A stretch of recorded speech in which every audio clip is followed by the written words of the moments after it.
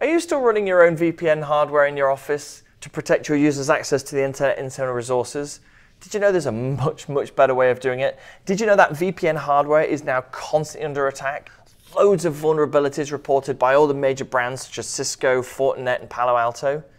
Did you know that Cloudflare can recreate your corporate network?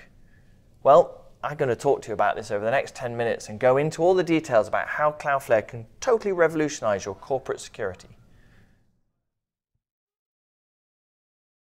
So I'm Simon, I work here at Cloudflare, and over the past 10 years we've seen this big shift in the change of how your corporate networks are architected. It used to be this kind of castle and moat model where you had employees coming into the office, connect to the local Wi-Fi, and all the applications they needed, email servers, SharePoint servers, remember them, were inside the office, and then you might have connectivity to the internet to read news websites. But over the past 10 years, a lot of that stuff has moved to the internet. You've got SaaS applications, infrastructure as a service with Amazon, AWS, and Google. And now this new world means that everything is all over the place. And it's turned out that the internet has started to be your corporate network. Internet bandwidth has got better, reliability of the internet has increased. And so now more and more people consider accessing enterprise applications over the internet to be perfectly normal. It means Workday, Salesforce, they're all just sat on the internet. So what the industry has done is we've developed this new kind of security concept called SASE, or Secure Access Service Edge. So what that means is, it's not that the networks have moved to the cloud, but more the intelligence and the security controls of the networks are now running in the cloud as well. So all the things that you need to do that you were doing on-prem, like firewall services, VPN access into remote applications, DLP monitoring, data at rest and in transit over your networks, we can now do all of that on edge networks in the cloud. And so if you're going to do that with Cloudflare, one of the most important things is that the network you're using in the cloud is big, and Cloudflare is enormous. We've got thousands of servers in over 330 cities around the globe. We've got 13,000 and more networks that we're peered with, making us one of the largest peered networks in the world. We have 348 terabits per second of capacity on our network. That's 70 times larger than the largest denial of service attack that we've seen on record to date.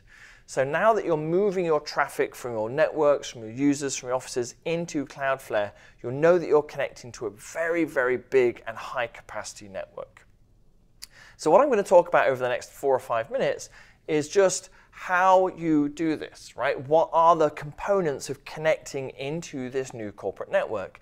And so we start with applications, right? So we're going to connect applications because they're the things users are accessing. And there are two primary types of applications you're going to connect. The first one is self-hosted, so applications where you're running the servers yourself. And then there's SaaS applications. Did you know you can use Cloudflare to kind of make SaaS applications only accessible on this new private network? So let's walk through this. So the first one, self-hosted applications. What we do there is we create tunnels from your servers back to Cloudflare. So remember, Cloudflare is essentially your new corporate network, and we install software on the application servers or on servers in those application networks, and those tunnels secure connectivity from Cloudflare into those application environments. And those tunnels, they create multiple connections to more than one data center, so if there's a problem anywhere in that connectivity, it's highly reliable. And that gives us access then to those private self-hosted applications. But I mentioned SaaS applications, so how do we do that? So we actually use a few techniques. The first one is, with your SaaS application, you redirect the single sign-on to Cloudflare. And then Cloudflare becomes essentially an SSO proxy to your downstream identity providers. So your user goes to, for example, Salesforce. Salesforce redirects them to Cloudflare to authenticate. Cloudflare then says, who do you want to authenticate to? Okta. So you then authenticate with Okta. Okta then redirects you back to Cloudflare with a whole bunch of information about the user, what group you're in, how they authenticated, and all that information can be used in a Cloudflare policy to then decide whether or not that user gets to Salesforce. Now, we can't go to Salesforce then and install software in their servers to be able to monitor all that traffic. So after authentication, how do we make sure we can see the traffic going to Salesforce so we can do things like looking for contractors downloading files that they shouldn't?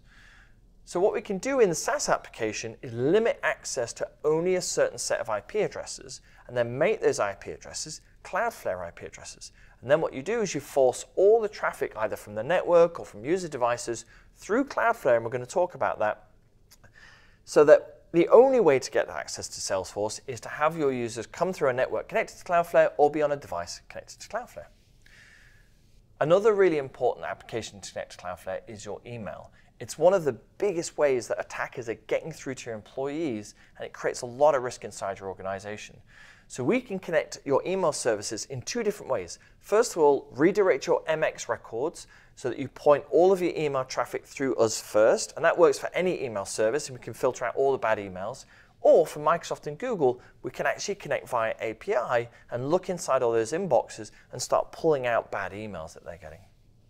So we've connected applications, we've connected SaaS apps, self-hosted apps, and we're protecting your email. The next big area we need to connect as part of recreating your corporate network are the networks themselves. And so there are two different kind of audiences for how these networks get connected. There are IT and application administrators, and they manage your application networks. And then you have your network admins, and they're more interested in your routers and firewalls, and they administrate your site networks. So we've already mentioned from an application network perspective, it's really easy. We have software you can deploy on servers running next to your application servers or on the application servers themselves. And we have a variety of different software agents which support different types of network connectivity. That's dead easy to deploy. Then for your network administrators, we can connect directly to your hardware. So routers, firewalls, we can create GRE or IPsec tunnels straight from them into Cloudflare. So now considering all these different methods, we can do software tunnels, we can connect in site networks, we can even connect in entire data centers. So if your applications and services are running inside a data center that we're already in, we can use something called Cloudflare Network Interconnect, which is essentially going from your switch to our switch in the data center, no internet involved, direct connectivity. So we've connected applications and networks all into Cloudflare. But what about if your end user is not sat on a laptop connected to a network that's also connected to Cloudflare? How do we actually connect the device to Cloudflare on its own?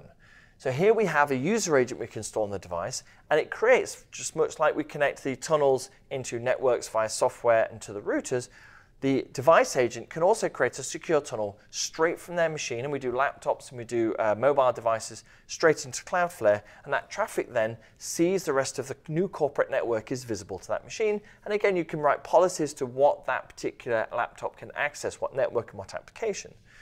You might also have scenarios where the end user can't install any software, so how do you give them access to private applications on your network? So our massive network, you can actually run on those servers headless browsers. We call this remote browser isolation.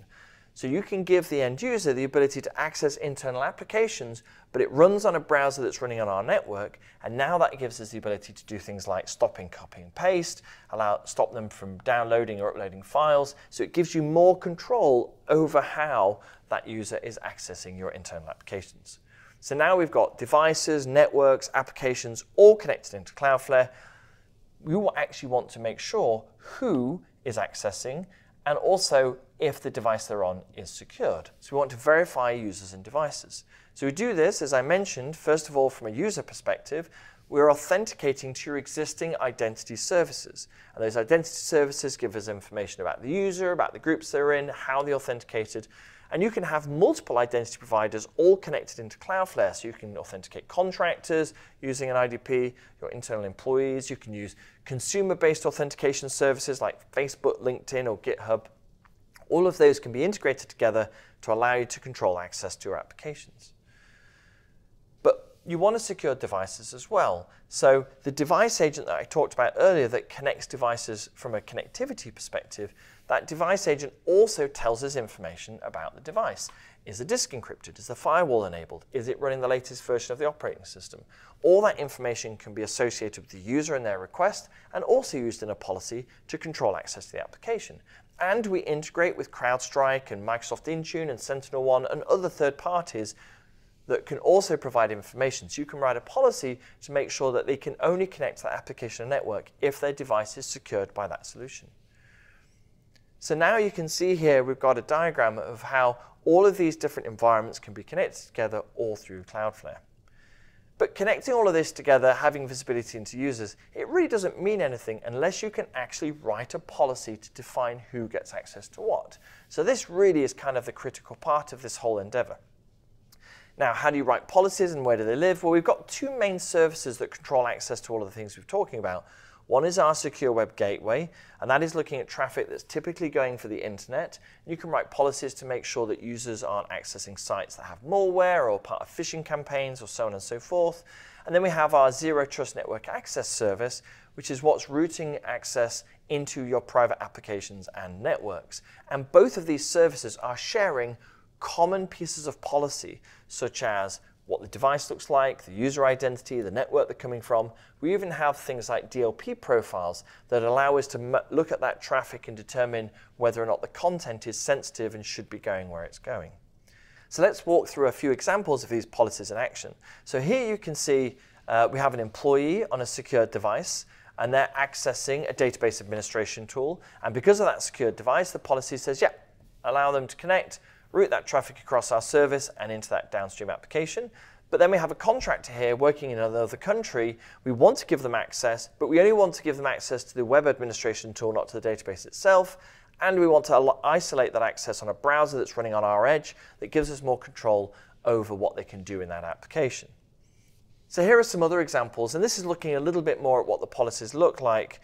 And we can see one is blocking high-risk websites. So I mentioned our secure web gateway, which is looking at all traffic leaving devices and networks through to the internet. And you can just say, you can pick categories such as malware or spyware or bot campaigns or anonymizers. And what that's doing is we are maintaining these categories within Cloudflare so that you can just say, I don't want these bad categories, people visiting them. And we make sure that we're maintaining an up-to-date list of IPs and domain names that constitute these types of threats. And then you just write a block rule, and now all traffic, no matter where they come from, is going to be blocked to those sites. You might also want to allow sites, but you feel are a little risky, but say your marketing department still needs to use social media. So you can write here an isolation policy, where you say, I'm going to allow access to these sites, but when I do, we're going to use our remote browser isolation, and I'm going to disable their ability to print or download files or upload files, and gives you controls over what they can do on that website. And then we have other policies. As I mentioned, we use our DLP profiles. So our DLP profiles can be based on pattern matching. We have pre-built DLP profiles for financial information, for health information. You can also update your own data sets of information that you're trying to look for and analyze. And then those DLP profiles can be used to say, for example, here, if the request is for something that constitutes customer account information, and the request is going to a domain which is one of the company applications, but the user is in contractors, then we're going to block that. So we're going to block contractors from transferring any customer account information from any company application. And then the other example here is preventing the upload of sensitive company information to non-approved cloud storage. So here we can see profiles such as customer accounts and finance information, and we're identifying traffic that's going to like Dropbox or Google Drive or Microsoft Drive, and we're explicitly looking at the HTTP method put, and then we're blocking that as well. So thanks for listening. Just been walking through some examples of how you can totally recreate your corporate network on Cloudflare. If you want to learn more, go visit our channels on YouTube, on Cloudflare TV, or read more on our product documentation at developers.cloudflare.com.